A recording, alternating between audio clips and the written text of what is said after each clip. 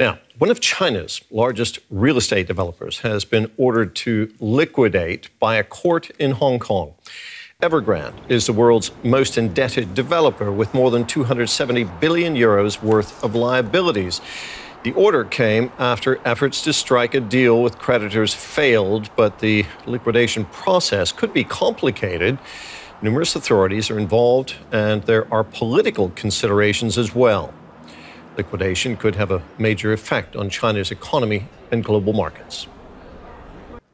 Massive, sprawling, and unfinished. For years now, no work has been done on any of the sites where Chinese real estate giant Evergrande once planned to build homes for millions of wannabe homeowners. And likely no work will be done for a long time, as the property developer is being wound up in the most spectacular corporate downfall in China's history. It all started here in Shenzhen, a special economic zone where the Chinese Communist Party was experimenting with capitalism. Here, Evergrande was founded in 1996, at a time of China's great urbanization, when millions from all across the country flocked towards the cities. It led to a housing boom unlike any the world had ever seen. Evergrande was fast to build giant apartment projects, but not fast enough. To satisfy demand, the company accepted down payments for apartments it never built.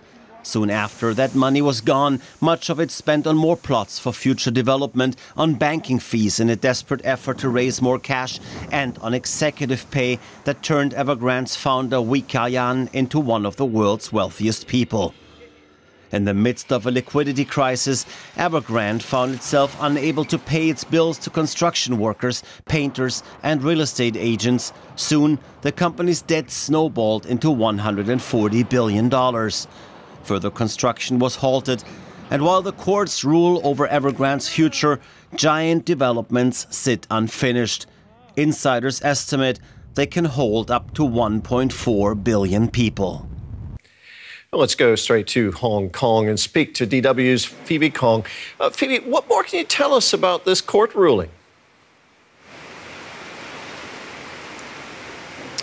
Well, I'm standing outside the court, which just ordered the China's giant developer Evergrande to liquidate this morning. That the judge said that over the past 18 months since the initial petitions was filed by a Hong Kong-based company, Topshine, and later joined by other offshore creditors, that the whole petition hearings that has been postponed for 7 times, and now it's finally happening because the court feel that it wasn't convinced by Evergrande that it has moved forward with a viable restructuring plan to restructure its over $300 billion debt that it has accumulated over the years, and that the court, like the judge said, it will later in the coming hours in the afternoon that it will lay out more details of the reasoning and also the arrangement of the liquidation process, where we expect that it will appoint a liquidator to officially kick off the winding up procedures. Well, as you say, Phoebe, Evergrande has racked up hundreds of billions of dollars in debt. It's already defaulted on some of that debt. How did it get itself into this mess? Well, we have to bear in mind that Evergrande, being one of the legendary Chinese property giants, that it heavily relied on the chain of debt to expand and sustain its business in various sectors, not limited to building businesses, but also like all kinds of electric vehicles and all kinds of other industries that it has stepped in. And we have also to bear in mind that in 2020, that Beijing authorities has implemented some restrictions on the borrowing policy on developers that directly prompted that the Evergrande as that they couldn't borrow money that easily compared to previous period. So that was the beginning of the so-called slow motion collapse of the property giant. And Evergrande now is facing a forthcoming liquidation process that we're expecting that the liquidator would identify and also to calculate all the assets, not only in Hong Kong but also in mainland China. So it would take years, and it has a big question to whether this order could be applied in mainland China completely, and also how the creditors could access and claim the assets of Evergrande in mainland China. That would be the coming questions that everyone will closely watch about this. Phoebe, as you were talking to us just there, we were looking at some pictures of unfinished apartment buildings, huge projects. Evergrande is responsible for building homes for millions of people in China. How much of a problem will this be for the Chinese government? Well, very importantly, the property sector accounts for 25% of China's GDP growth.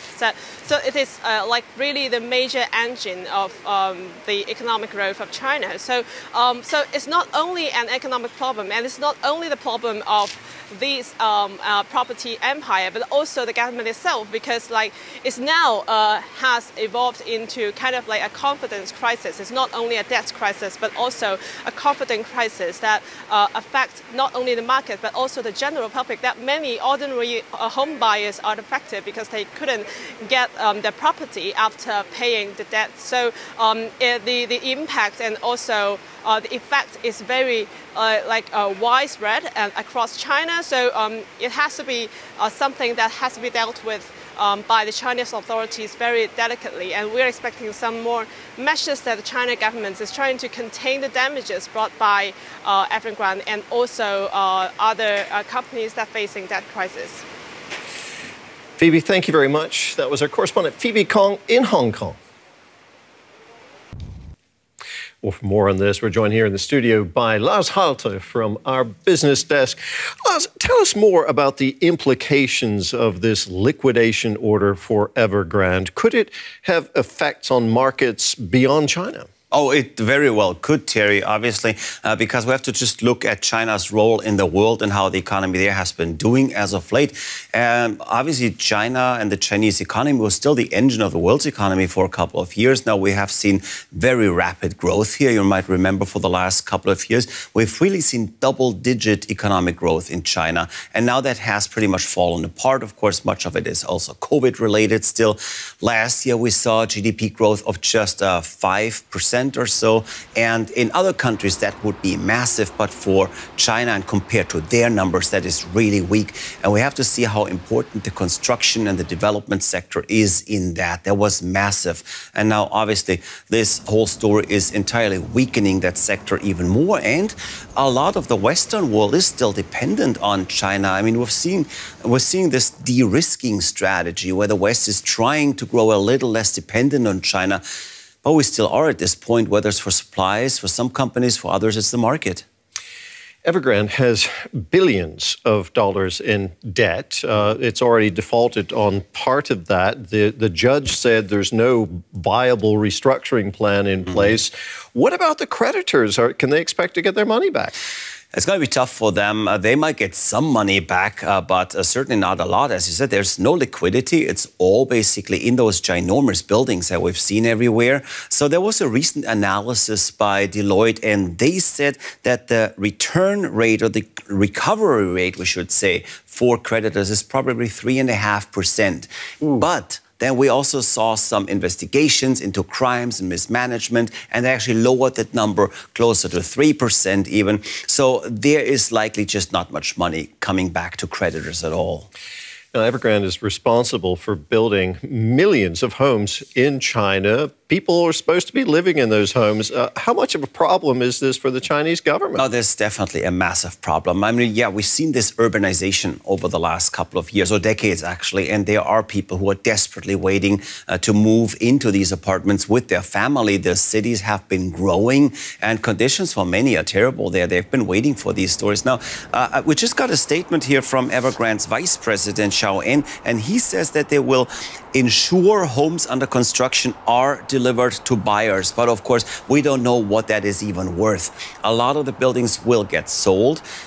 Who's buying them? How long is it even going to take at this point? No work has been done in many of these developments for the last 2 years or so. Some are actually in the threat of being torn down because they were built without licenses. So it's really, I would say, impossible to say right now what is happening to how many of these buildings. Quite a mess. Lars Halter from our business desk, thanks very much. Sure.